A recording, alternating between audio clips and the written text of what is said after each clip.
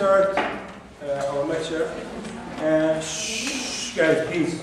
I have asked you last class to form your groups, right? Okay, so hopefully everybody have the group and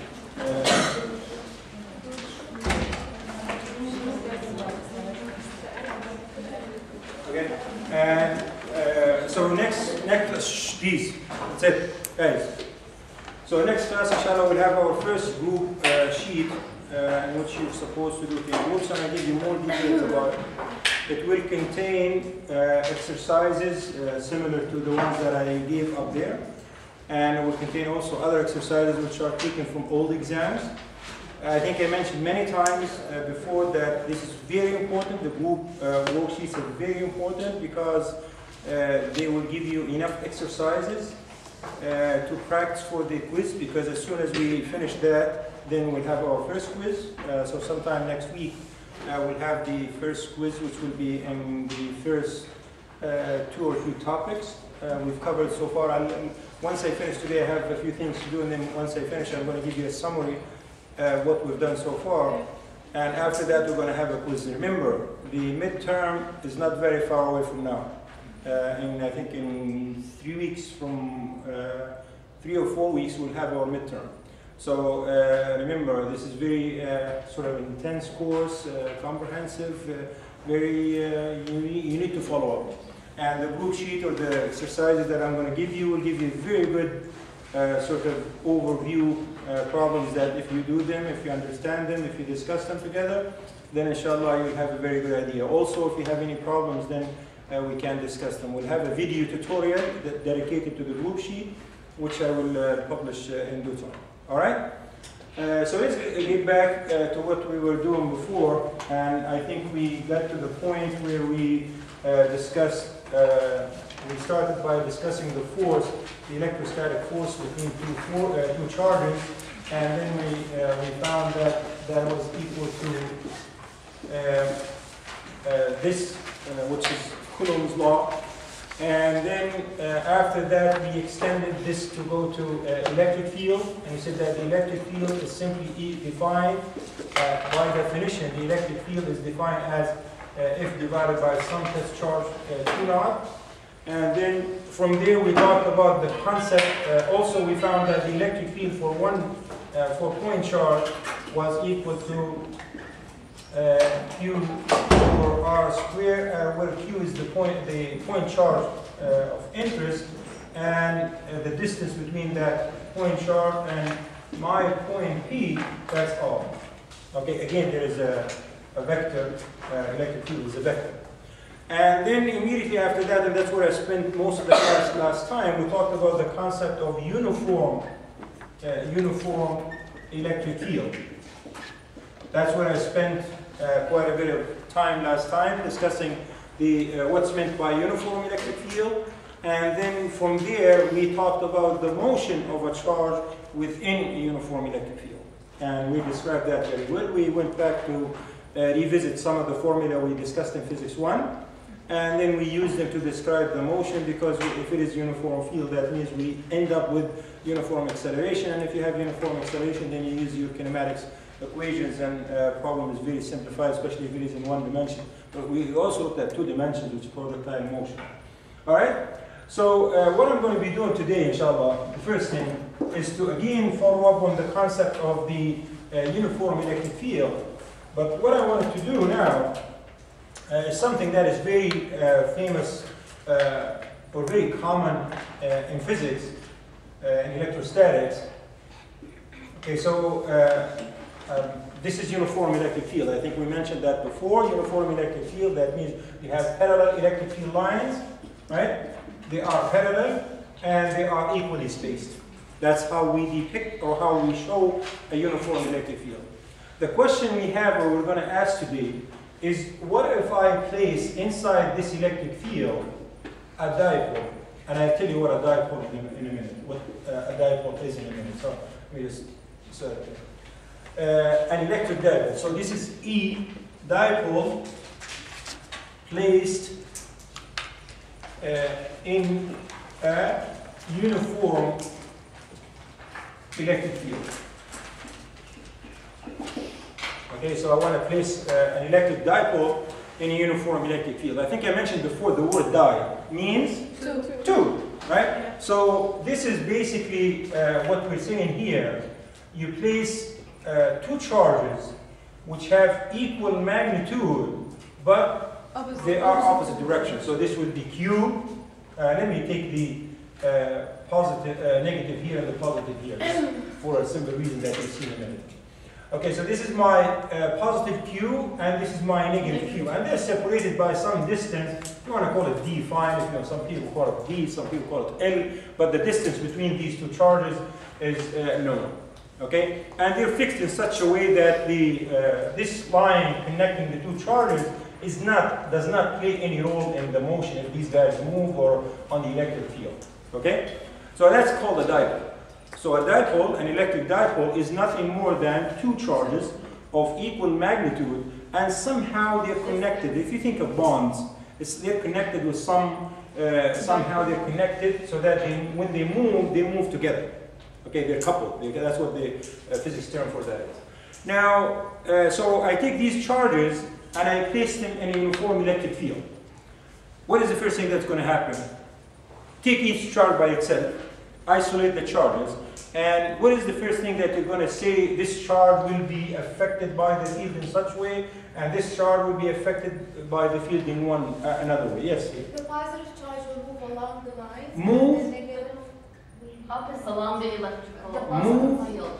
Just before we talk about motion, let's go back up a little bit. Huh? Get louder. Release.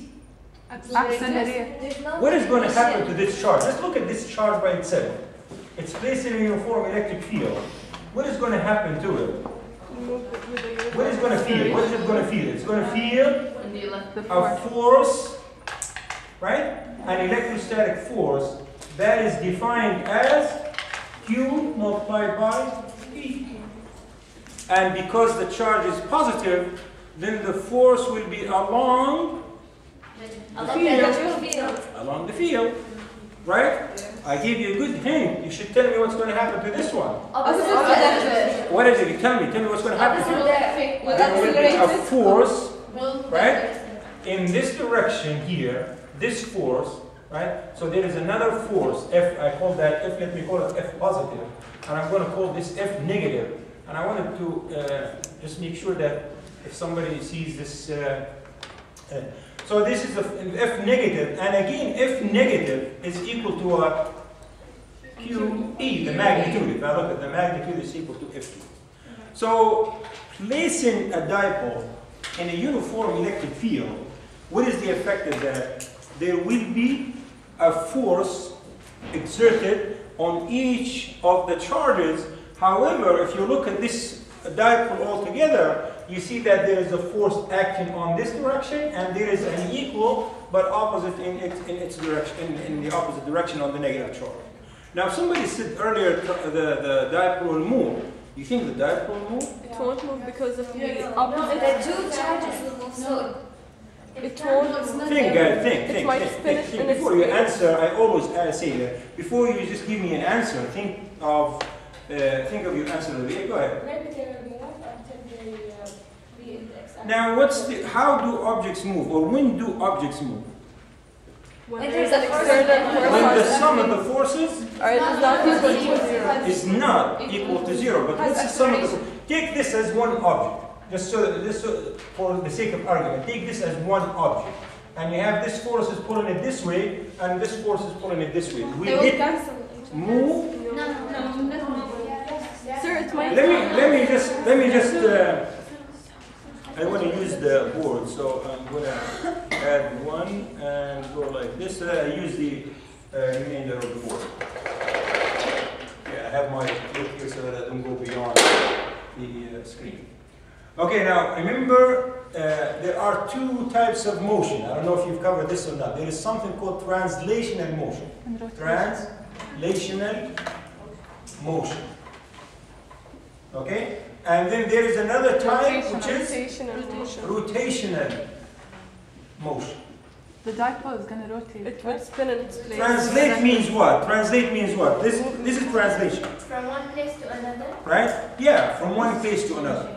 Translation. Will this dipole translate? No. Why not? Because of The the sum of the forces is equal to 0. Very simple. So here, this dipole, we should not expect it to move, to translate from this position to this But position, it will or from this rotate. position to this position. It will rotate. But what do you expect it to do? Rotate. If we anchor its it, place. if we anchor it here somewhere in the middle, you know what anchor means? Yes. Fix it. Yeah, fix it. Right? If I anchor it here at some point around some point O, right? O for origin or center or whatever you want, right? If I anchor it here and I apply these two forces on it, what is it going to do? Rotate. Right? Yeah. Right? Now, the only thing that you have to be careful with is that these two forces are the same. Right? If these two forces are the same, then there is another issue that we have to talk about called rotational equilibrium, if you've taken that in physics 1. Anyway, so now instead of, if I anchor this, instead of translation, the motion is not going to happen. I expect it to rotate. I expect it to rotate. How do we describe rotational motion? How do we describe rotational motion? What is the... It has acceleration to the center. How do we describe Angular, rotational motion? Something called torque? Axis of rotation. Torque? Azim? Right? You guys remember what torque is? Azim? Okay, torque, it's written as this. Is defined as the force F plus R. Okay, the force F plus R. It's not force. It's rotation. That's what describes motion. So if you have a torque that is not equal to 0, that means the object will move. Will rotate. Sorry. Okay. So and you know what the cross product is defined as? This is called. This is defined as, if I want to know the magnitude of tau, the torque, is Fr sine the angle theta. And theta in this case, theta is the angle Between yes, the angle between the electric field and between R and F, between these two guys. So basically, if this is my R, R is the distance, or the moment, they call it the moment R. Okay, if this is R, then my angle theta will be somewhere, this is my angle theta, and this will be my angle theta. Okay, between the F and R. Okay. Now the question is, when is this torque equal to 0? That's always in physics. We always like to do these things. We look at when is its maximum, when it's equal to 0. So when is the torque equal to 0? When When theta is equal to 90 degrees, because sine 90, when theta is equal to 0. So sine 0 is equal to 0. So when theta is equal to 0, there will be no, no torque. And there will be no rotation. Can you explain that to me? And say, let's say this is my dipole, okay? And I wanted to apply a force that is equal where the angle between F and R is equal to 0. That means it's this force. Remember, this is R, and F is the push or a pull, right? Then if the force is this way and R is this way, then if I pull or push, it's not rotation. Right? If I come in here and I start either pulling or pushing, it's not really rotation. It's not going to cause it to rotate. The only way that is going to rotate if the angle theta is non-zero. And the maximum possible torque maximum, when is that going to happen? When theta is 90. That means it's equal to F times R. Sine theta is equal to 1, and that's the maximum possible torque. So if you want to rotate something, if you want to get the maximum torque, then all you have to do is apply the force perpendicular to the arm. Arm is whatever is connecting the two charges in this case. So if you wanted to get maximum torque, then you apply the force at 90-degree angle. Okay. So anyway, so the effect here, we say that if you apply a force and the dipole is anchored, then it's going to rotate. Now the question is, again, we still have a problem here because, let me just, I'll write it here. So now this way I'm going to call it the positive torque. Torque positive, that means the F, this force here is equal to F, which is equal to Q E, and then the distance here, if you want to call it D over 2, because if this distance is D here, this will be D over 2.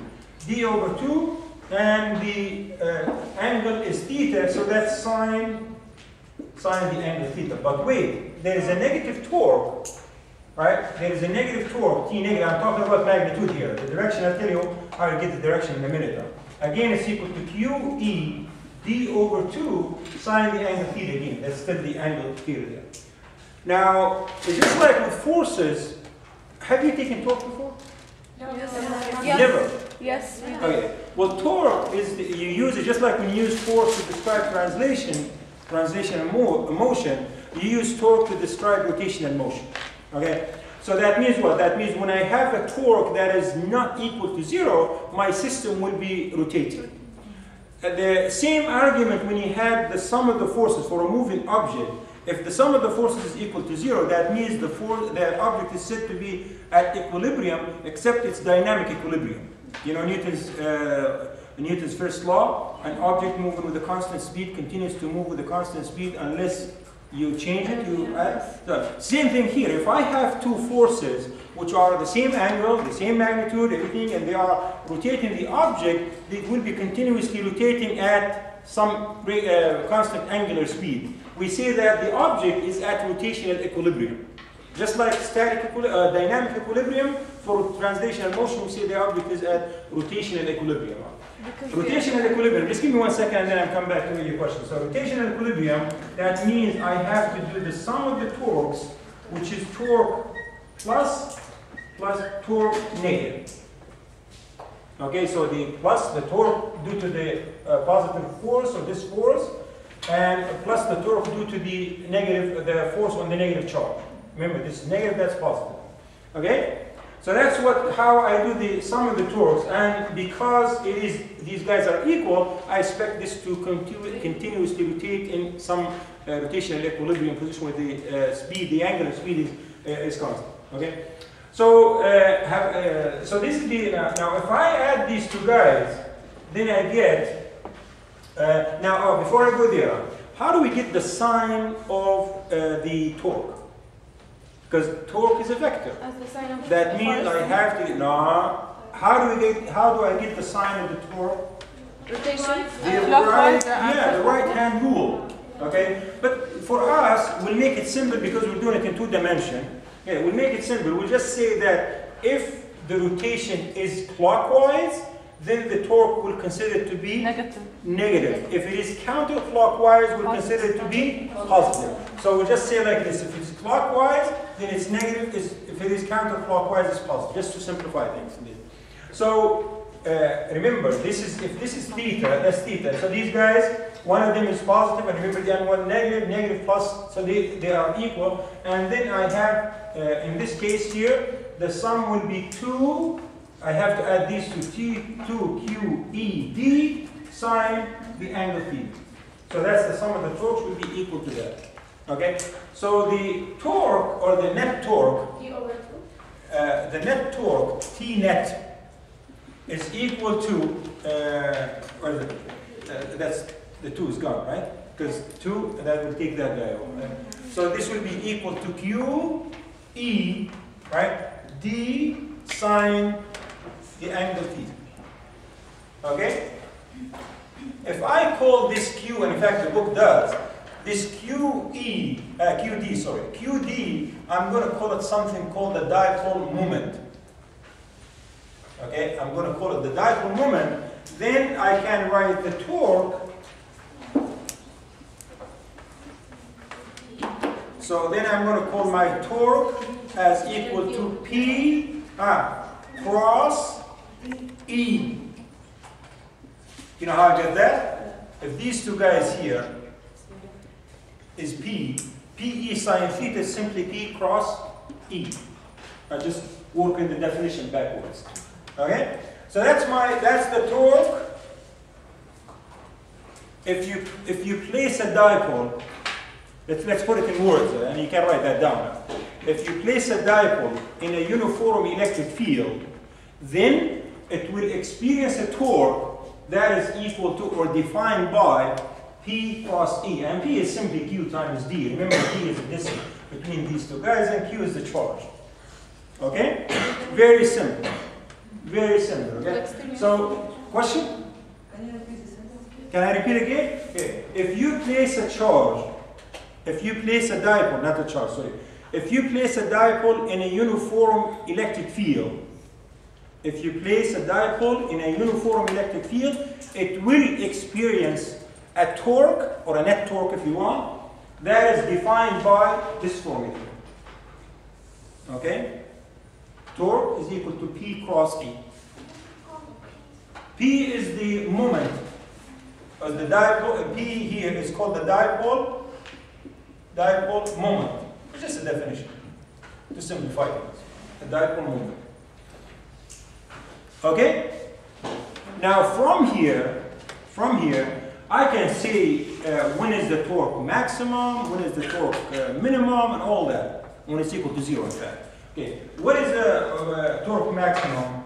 90 degrees. PE sine theta, let's write it this way. So when this is 90, then I get maximum torque. So tau maximum is equal to PE, and theta is equal to 90 degrees. What is that saying? That means saying that the dipole is perpendicular to the electric field. So that when the dipole is perpendicular to the electric field, that means you get the maximum. And that's understandable. It's usually it's going to rotate fast.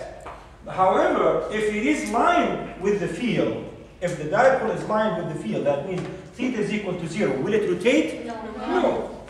Okay? So if it is lined with the field, then you get the net torque is equal to 0.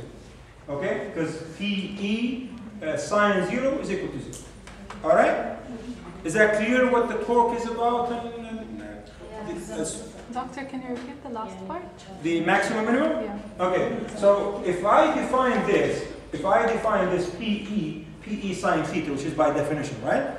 Then if theta is equal to 90, that means the dipole is perpendicular to the field, right? Okay. Then it will experience the maximum torque. Okay? Because that's what it is, that sine theta is equal to 1. Because remember, sine is a function that goes from -1 to +1. Okay? Now, if it is lined with the field, so if it is, if the dipole is this way, so my theta is equal to 0, that means the torque would be equal to 0, and then there will be no rotation. Okay? Yeah. So it will be half rotation. Half and not half, that we'll have to worry about. What's going to stop? That's the question to that. What is going to stop? It will Right? stop like that. Not really, no. Because remember what we said, what we talked about continuous Newton's third law, first law. If an object moves with a constant speed, it will continue to move with a constant speed until something stops, or something you do something to change. Okay? So another question? Okay. All right. So one more thing we want to do before we move on.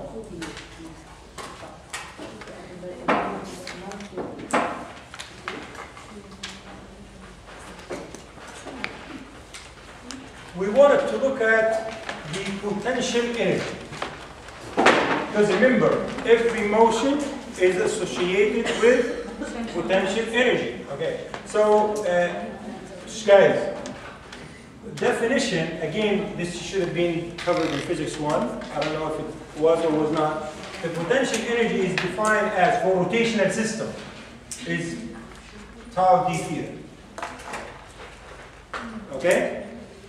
If I place the definition for the torque, it will be from some angle theta initial to some angle theta final. What did you say? Say P cosine theta, that's the torque, and then I integrate with respect to theta. This cosine or sine? Sorry, sine, I'm sorry. Sine, thank you very much. Okay, sine theta.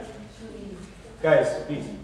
Okay, now I know P is constant, right? Yeah. P is equal to Q times D, that's constant. So I can take it out. And E is uniform. I can take it out of the integral. So what I have is simply PE sine theta d theta, which is, what's the integration of sine?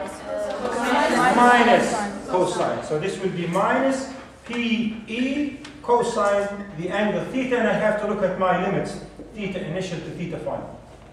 That will be my potential energy. This is for a dipole placed in a uniform electric field, electrostatic field. Okay? So that's what the potential energy. Now you can definitely, so the question, always these questions are very simple in the exams and the quizzes and so forth. So if I say if a dipole initially was at, let's say, let's do an example. So this is just example. Okay, so for a dipole, I'm assuming that everybody knows that it's an electric dipole, because for an electric dipole, initially at theta is equal to 30 degrees with E. Okay? So that's my initial theta. I can ask you to, let's say, calculate the potential energy. Energy after 4 rotations, or actually after half rotation. After half rotation. Not complete rotation, but half rotation. Quickly, can somebody tell me very quickly how to do it? Yeah, go ahead. Well, we already know Start with the definition. Start with the definition. the Yeah, start with the definition. Yeah. I have to go back here, right? Or you can come back. Okay, so minus P E cosine theta final minus theta initial, right? So theta final minus cosine theta initial. I'm assuming that I gave you P, which is Q and D, right? You can get T, the moment, the dipole moment, you can get it simply from, if I give you the charge and I give you the distance between them, you can get that. And the electric field, of course, if I can give it to you, or I can tell you how to calculate it. So in this case, my initial angle is 30, right? If you want to draw that, that's simply something like this, right? So this is my moment, or D, and this is my electric field. So the angle here is equal to 30 degrees. Now, half rotation. It's going to be 180 degrees. No. Plus Yeah, 180. half Yeah, it's rotation, going that to means be what? 30 plus 180. Yeah, plus 80. Right? 30, remember, half rotation. Okay. 210. So theta final will be equal to 210. 210. Okay, so theta final will be 210 measured from here, and then, as I said, if I give you this, if I give you that, you can calculate the potential energy very easily. Okay? All right? It's very easy stuff. You just need to follow it and understand the concept. If you understand the concept, then it's very easy. Don't forget, because that's always an MCQ question, or questions, the maximum and the minimum. That's something you always keep. Maximum is when the actual U is maximum. U is maximum. You have to look at PE, cosine theta. Okay? So what's the maximum potential energy here? When is theta maximum? Or when is this maximum? At Theta 0. is equal That to- has equal to 0. That has theta is equal to 0. Okay? Different than the torque. Guys, different than the torque, because there you're dealing with a sine, and here you're dealing with a cosine. So if somebody asks you for the cosine, the maximum torque is not the same as the maximum potential energy. Yes? The light is ruining. Like, Okay. nothing is showing. Which one? The light from the projector. On is the, okay, I blocking. guess we have to. Oops. Ends of that. I'll come back to this in a minute then. Actually, what we can do next. So this will conclude, guys. Guys, please. This will conclude our first chapter altogether. Okay. So the first chapter on electrostatic force, conservation of charge, electric field, motion of electric field, motion of a charge in a uniform electric field, and today the electric dipole. So let us run a summary. I want you to do the summary. So I want you to help me out so that we have our summary of the chapter, and then inshallah we'll move to the next chapter and carry on. So let's just have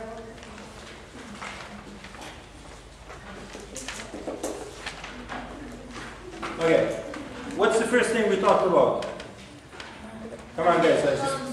I want you. Yeah, take your notes and go back and start. We're going to start from the beginning until.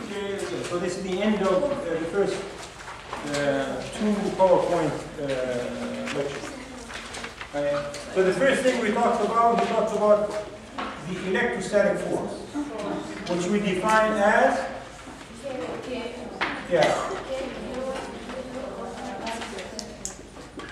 Okay.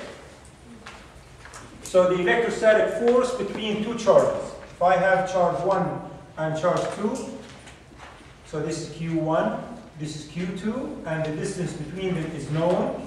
I don't know, we call it R12. Then that's the force between them, defined by Coulomb's law. Remember, this is the second fundamental force in nature.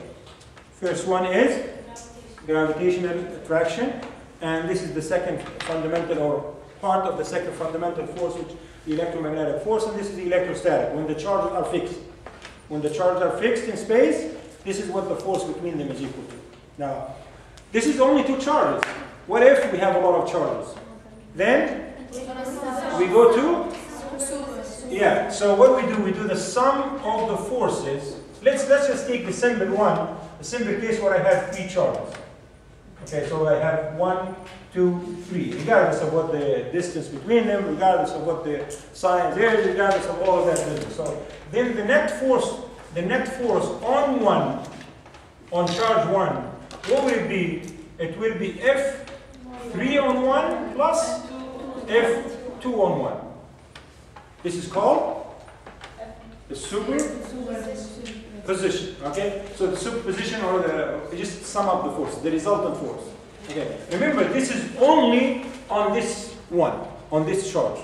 If I want to do the net force on this charge, that would be the same thing. I have to do the rule again, apply the rule again. And another fact we mentioned, that if you measure the force, this is between 1 and 2.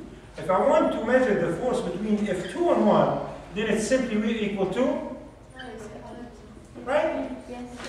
It will be the same magnitude, except in the other direction. F12 is equal to negative F1, F2, 1. Okay? So that's the first part. That's the first, I think, lecture or so. And then after that, we move to the concept of electric field.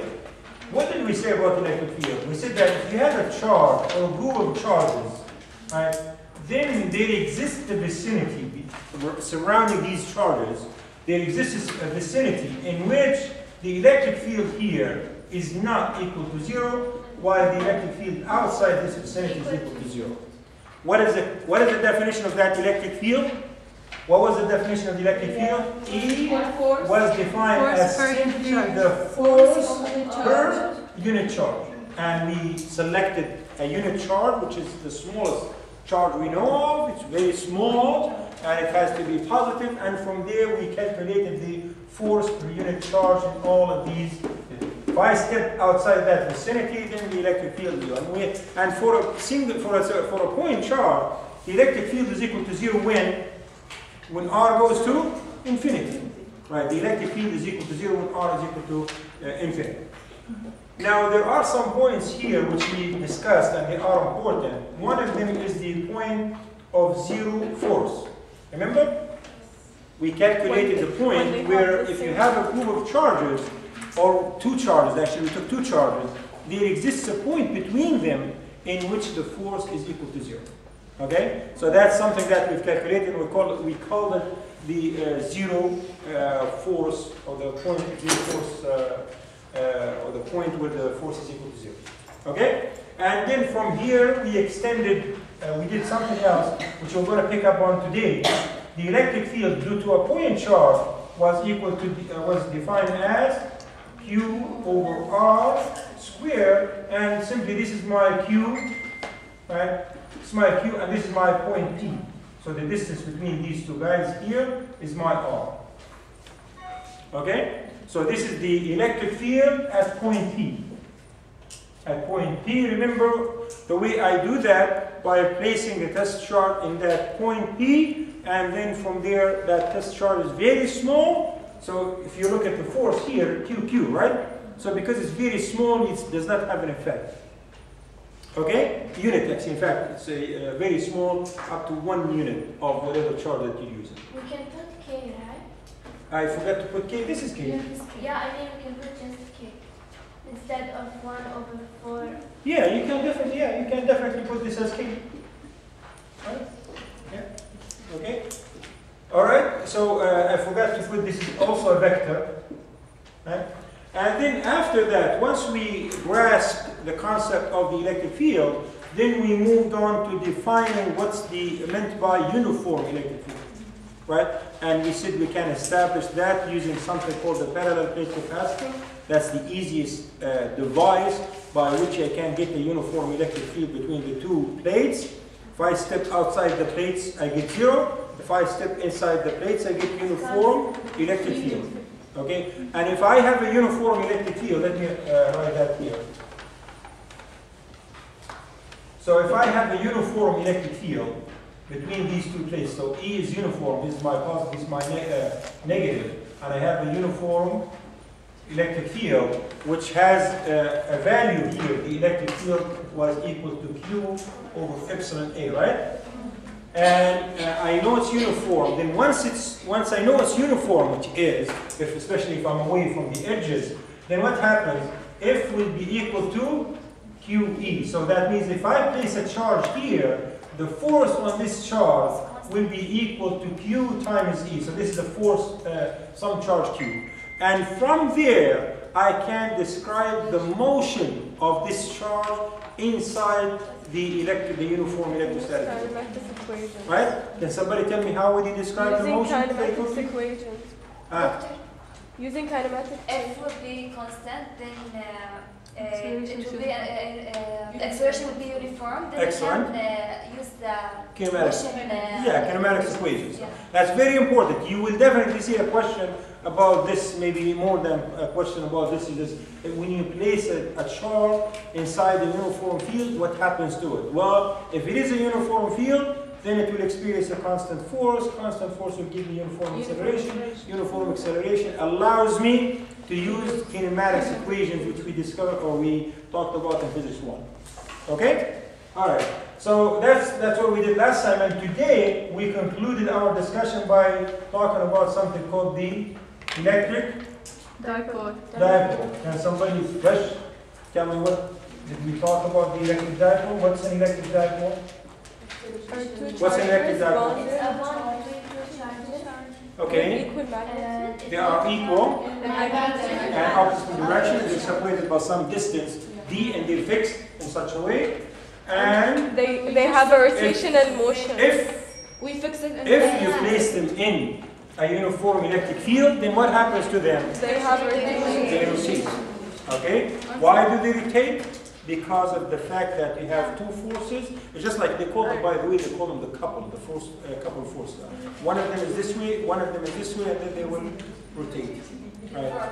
Yeah. All right? And we did not quantify, but we described the rotational motion using torque. Okay? And then after that, after we described torque, Potential energy. we found the potential energy, which we found that it's a function of cosine theta, the angle between the two, the force and d. All right? That's it. Any questions? Yeah. Why you potential when it's not? Say again? I didn't understand. Potential energy when it's not zero. What is it called? When is it maximum? Can somebody answer the question? Theta is equal to 0. The potential energy U, which was a function of cosine theta, right? Yes. When is it maximum? Theta is equal When to 0. cosine theta is maximum. Cosine theta is maximum 1. When does that happen? Theta Theta is equal to 0. The trig functions, cosine and sine, are very, very powerful. Yes? When does the dipole move in rotation and motion? When you have the forces, when you place it in an electric field, it will rotate. Because the electric field will apply a force on it. Yeah. You said something about using the right-hand rule. We sort of eliminated that because there is only one condition we're going to use. We said, okay, let's take the counterclockwise as negative. That's okay. That's what I had ruled. And if it is okay, this that's positive. Okay. So clockwise is negative. Counterclockwise is positive. That's the only situation that we're going to use that. Sir, this is the motion of the dipole, which is we're talking Guys, about. let's talk one at a time, yeah? This is the rotation, whether it's positive or negative. We're describing the motion of the dipole? Yeah, it's rotation and motion of the dipole. Oh, Okay? And the direction of the dipole? It's with the field. Okay? All right? No more questions? Yeah. So will the dipole keep moving or stop? When you place it in the electric field, it will apply a force on it and will continue to move because the forces are the same. Yeah, it will rotate like this. Questions? Yeah. But like when the dipole is horizontal, the force like that is. If it is placed horizontally, no, stop. This is very important. I think this is where the confusion is. Guys, please, if I place the dipole in such a way that it is parallel with the field, it will not rotate. Okay? If I place the dipole, if I turn on, that's easy to see. If I turn my electric field, so my dipole is this way, and I turn the electric field and it's this way, it's not going to rotate. But if I turn if my dipole is this way, and I turn the electric field is this way, then what's going to do? Got it? It will not stop. What is going to stop? Because like when it's rotating, at a certain point, it's horizontal. It will continue to rotate. Okay? All right, guys, all right? Now, there are more important points here about the force, electric field. I forgot to mention the electric field lines and things like that. So all of these things they are in there, and we said that the electric field lines are proportional to the magnitude of the field, the electric field, right? And so forth. Okay? Doctor, I'm sorry, I just want to make sure if the dipole is parallel to the field, to the field, it will want to move. It will move, yeah. Remember, just think of it as turning it on off. Yeah. Okay, so I have my dipole and I have my field. If it is this way, it's not going to move. Or it's not going to rotate, I should say. If I place it in such a way that it's this way, then it will move. Okay? If one of the charges has a greater magnitude, then there's going to It's be not a dipole translation anymore. and rotation. It's not a dipole anymore. It's not a dipole. It's not a dipole anymore. Di, right, 2, and the condition it has to be equal. Okay, for now. Later, if you're an electrical engineer and you go to apply electromagnetism, then you talk about these things with the charges and lines. Okay? You're not an electrical engineer. No. Okay. You are? We are here. Okay, good. Then you have to about that. Yes? Question? Okay. All right. Anyway, so guys, I think we took, but this is very important. This is the basics. Honestly, this is the basic. What we covered in the last 2 lectures is the basics for everything that we're going to do in electrostatics. The remaining things that we're going to do in electrostatics that based on these 4, 5, 6 concepts that we talked about. Very important to understand these things. Okay? I'm going to move on to the next part. Guys, please.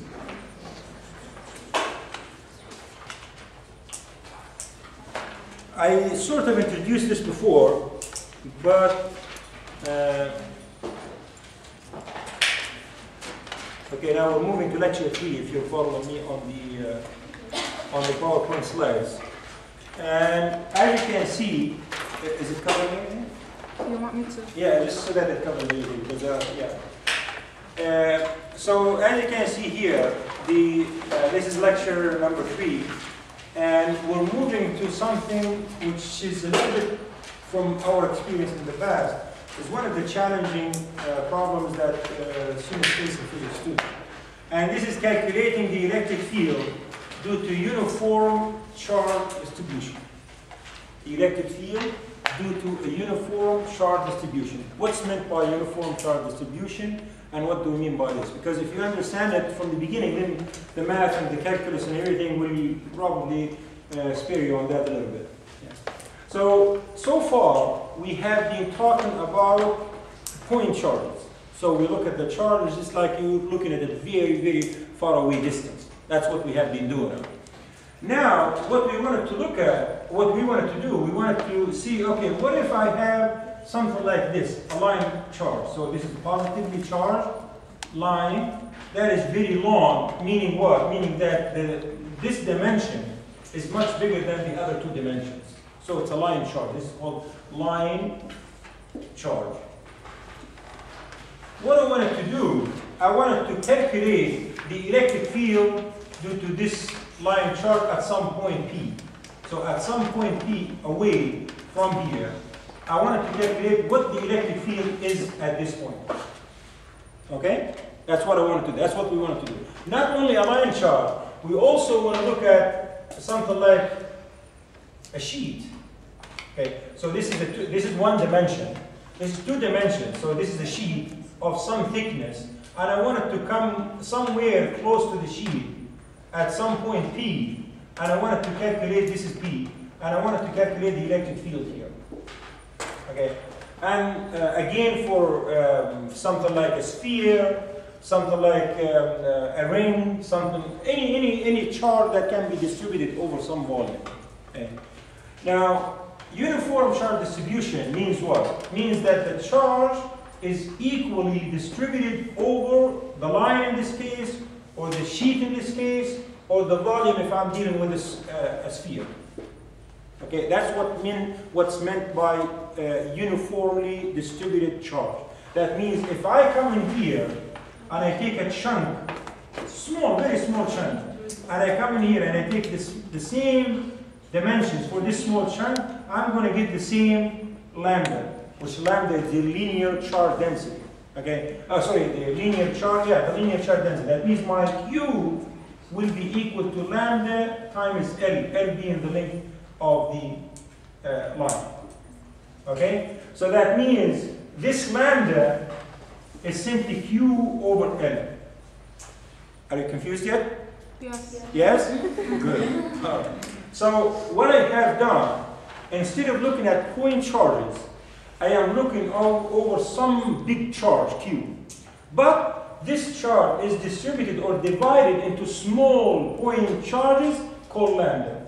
So if I want the total charge, it will be simply lambda times L. So lambda, lambda, lambda, lambda, lambda, lambda, lambda, lambda, lambda times L, I get the total charge. Where's the Q? Wait, Q is the total charge.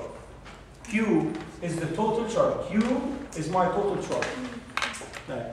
Now just let me do this again and you'll see that. So remember, I want the electric field here due to this uniformly charge distribution or uniform charge distribution. Now the way I want to do that by saying, okay, I know how to do it for a single or for a point charge. Right? I know already how to do that. I say, okay, why don't I do it for this charge, for this which I know, and then not multiply. Somebody good in math. Integrate? Integrate over the whole thing. Right? Yeah. Integrate over the whole thing. So I calculate the contribution to the electric field due to this small, and we'll call it infinitely small charge, and then integrate over the whole thing. And that's where I usually say, warning, lots of calculus. So in this part, we have to do a lot of calculus. Where does the calculus come in? Every time we wanted to look at that, for example here, we'll look at something called sigma. Right? Sigma, just to distinguish, lambda is linear charge distribution. Sigma is surface charge distribution, which is simply, if I multiply this, I get Q. My sigma is equal to Q divided by A. It's the charge per unit area. here the charge per unit length. So this is defined as charge per unit length, and this one charge, what is this? Charge per unit area. And if I have a volume here, so Q will be equal to rho times V. So rho, which is the volume charge distribution, is equal to Q divided by V. V is the volume. And this will be my volume charge distribution. It's very important for me to know, and for you actually, to know how, where everything fits. And then once we start the application, as I said, we'll help you a lot with the math. I'll do the math for you. Just we need to understand what the concept is, understand it, and then we'll break it down. So what we want to look at the electric field due to uniform charge distribution. So going from point charge to uniform charge distribution. So if I write this down here, right, I'm going to start.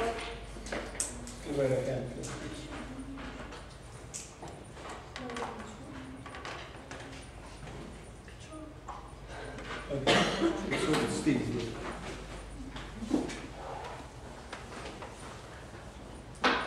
Okay, so remember what E due to E is equal to K. I'm just going to keep it as K now. K Q, right, divided by R squared, and then I have an R hat to give me the vector. Okay. Now instead of looking at it in terms of Q, I will be looking at delta Q. Okay? So instead of looking at Q, which is a point charge, in here it's a point charge, right? That's what Q is. And I come in here and I calculate the electric field at point P. That's what we did in the past. Now I will be looking at something which is dq. With dq is simply this guy here. So my electric field, it will not be E, it will be the electric field due to dq is equal to K dq divided by R squared, and I still have the R hat. Sir, so to find Just give me a second. I'm sure you have a lot of questions. Just give me 1 second to finish, and then we'll see. Because I want to finish it. Now, what is delta Q? Because this is something new, right? What is delta Q? Well, delta Q is easy. Remember what the definition is. Q is equal to lambda L. If I want delta Q, remember what I said about lambda. Lambda is uniform, so it's the same throughout. So it's just something constant. So if I want dq, what is it going to be? It's equal to? Right? Are you guys good in math? No? Yes? So if I do that, then my dE is equal to K lambda dL. Lambda dL divided by R squared R hat. And that will be my dE. Now remember, I know E is uniform. Okay, I'm expecting it to be uniform. So what does that mean? That means if I take the integration of both sides, dE is equal to the integration of K lambda dL, lambda dL divided by R squared R hat, then I can write this as E equals to K, of course, comes out, and then I have a lambda comes out, and then dL divided by R squared R hat. And if I want EX, I take EX. If I want EY, I can take EY, and so forth. And then this goes from, in this case, let's say this is L, that goes from 0 to L. Okay? So did you see how, is it really lots of calculus? No? Is it? Dr. Can you distribute this part where you get... Just let's look at the line only. Yeah. Just look at the line only. Okay? If I'm doing a line, okay, which is now the charge, instead of a point charge, I'm looking at uniformly charged distribution. So the charge is uniformly, do you guys know what uniformly charged distributed is? Evenly. Yeah, equally distributed. Okay, that's fine, right? So I have a lambda here, a lambda here, a lambda here, a lambda here. If I sum them all, so I multiply lambda by L, I get Q, the total charge. Okay? But remember what I want. I want to find the electric field at this point, due to this guy. Now I know I can do it simply because the distance is not the same throughout. Right? It's not simply Q times Q divided by R squared times Q times K. What I have to do I have to break down this line into small, it's called infinitesimal charges. It's just like the point charge, right? And then substitute in there. So each one will give me a dE. Each one will give me a dE. Each one will give me a dE. Each one will give me a dE. Then to sum them, what's integration? Integration is sum, right? What's the definition of integration? It's sum, right? So then I sum the whole thing, all of these guys. So I integrate both sides, and then I get the electric field. Okay? The good thing is that it's only three cases I think we have to deal with. We have to deal with the line, we have to deal with the ring, and we have to deal with the sheet. Okay? And in fact, in one or two actually in one more chapter, we'll go to Gauss's law, and Gauss's law will take care of this very easily. But unfortunately, we have to do it. Yeah? Yeah, I have a question. When you wrote dq equals lambda dl, lambda is constant? Yeah. Oh, okay, now I got Yeah. it. Okay. Yeah, lambda is constant.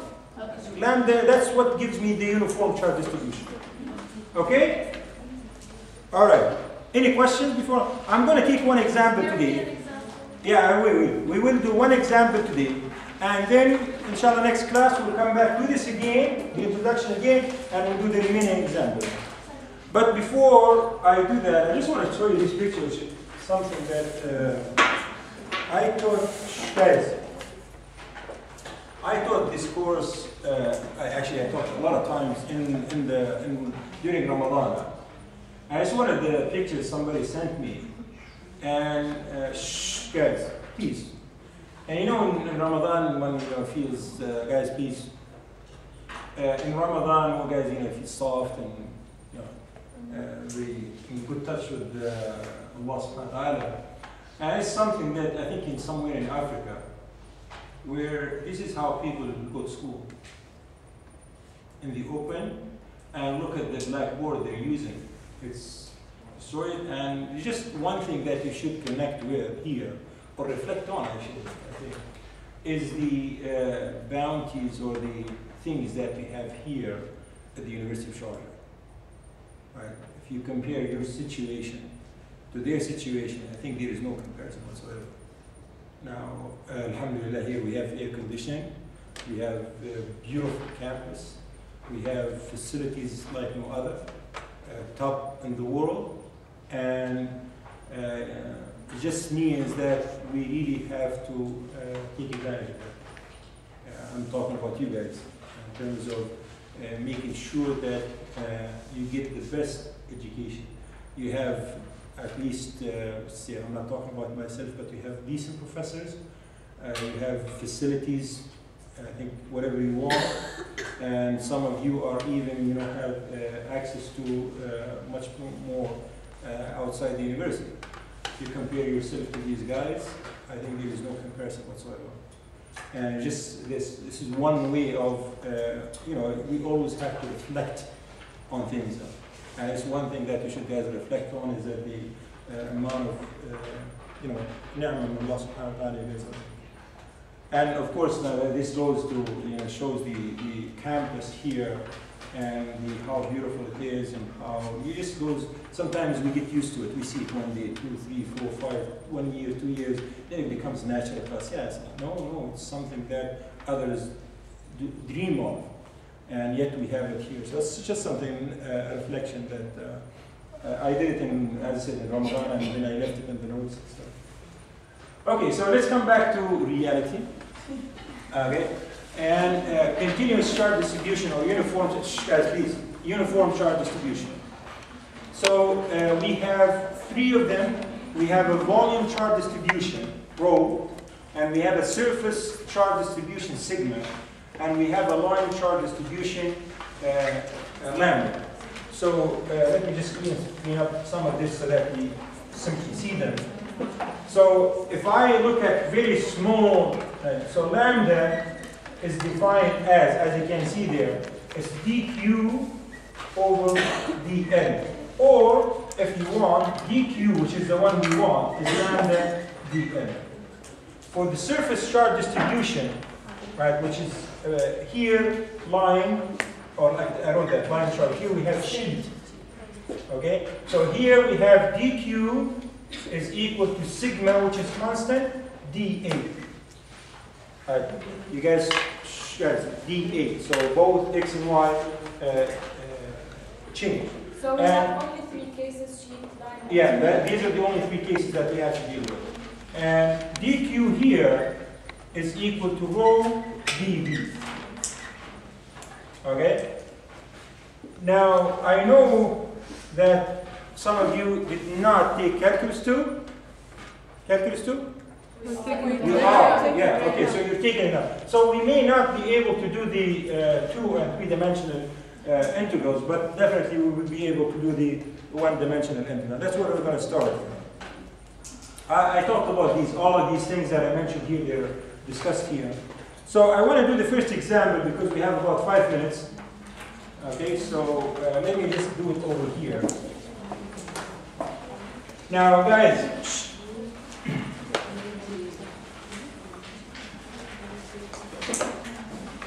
so what we want to do, please, what we have a situation where we have a ring, so the charge is distributed over a ring.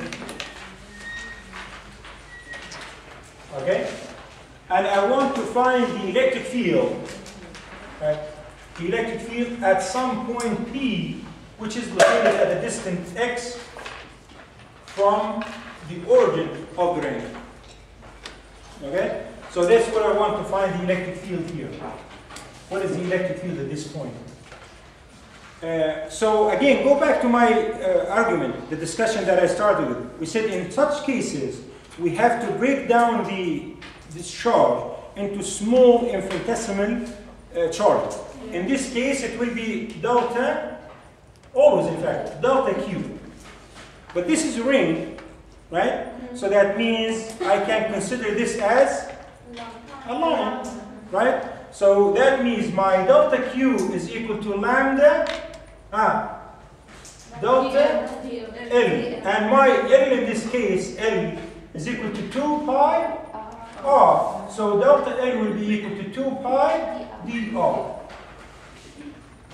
Okay? Fine? I just want to, because I want to do it step by step. So when I go back to my definition, what's the definition for calculating the electric field for a uniformly charged distribution for a, come on, K dq K lambda divided by r squared, and then I have my r hat. That's what the definition is. Why we use This is the definition that we're going to use. Okay? That's the definition for calculating, or the formula for calculating the electric field due to some uniformly charged distribution. Okay? Why did I use lambda? Why did you use in linear? Must be But this is a line. We remember what is our definition of a line charge distribution? for lambda Yeah, it's a long line, right? This is the ring, just like you ring here, right? So it's, if you think of it, if you break it, what does it look like? Yeah, it's a line. Except the shape is not a linear line. It's a line, it's just in the form of a ring. So PV. Yeah, that's what I said. L is equal to 2 pi r. I took the circumference. Yeah, but if you want the ring, If I want, calculating as PV. just do it. No, but this is not a volume. Volume, that means the whole sphere is filled with a charge. I will take the area. Yeah, area, then you have a sheet. That means the whole sheet is filled with a charge. Now this here in the middle is nothing. Yeah. The charge is distributed over here only. That's why I'm considering this as a line charge distribution, lambda. Okay? I just want to show you that even though it looks a little bit, it's not really that hard. Okay? Guys.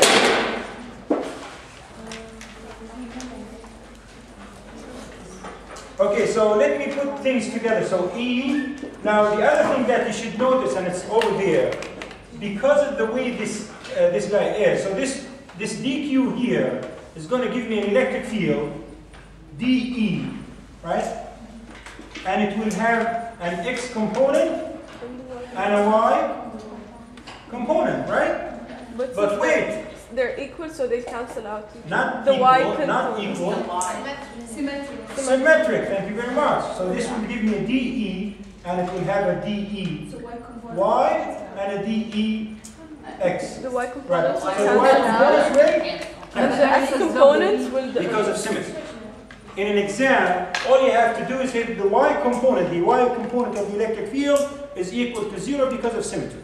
So in here, the only thing that I need to calculate is EX, which is equal to K, again, DQ, R squared, and then EX, so I took cosine theta. Right? X component is cosine theta. That's the angle, that's my angle. Theta, that's my angle theta. This is my angle theta, and that's my angle theta. Okay? Alright? So let's just very quickly here. So remember this distance is x, and this distance here is, by definition, is r. And this distance here is r by definition. And from DQ to the Yeah. origin, it's A. Yeah? Okay? So let's put these things together. K, and then I have dq, r is equal to x squared plus r squared. This is r, so, sorry, plus a squared. This is a. So, plus a Everything's squared. squared. It's a square root, but it's squared. Yeah. So it goes. And then I have cosine theta. This is my theta, right? Cosine will be a over this one. R is equal to x squared plus a squared. Okay? So my cosine theta will be x over square root of x squared plus a squared. And then I have dq. So if I just put everything together, k dq divided by x squared plus a squared to the power of 3 halves. I forgot an x here. Do you see in this formula or in this integral anything that can be integrated? Yes. X squared and a squared. Yeah, but x is constant. Does x change? No, like Just wait, just wait. So does x change? No. Does a change? No. No. So in fact, all of this guy can come out. So I have k x over x squared plus a squared to the power of 3 halves, and I have dq. If you integrate dq from 0 to q, what do you get? Q. That's it. See how easy it is, even though it's a little bit confusing, but it's very straightforward. So Ex is equal to Kx divided by x squared plus a squared to the power of 3 halves multiplied by q. And q, I got it from the integration of dq over the full ring.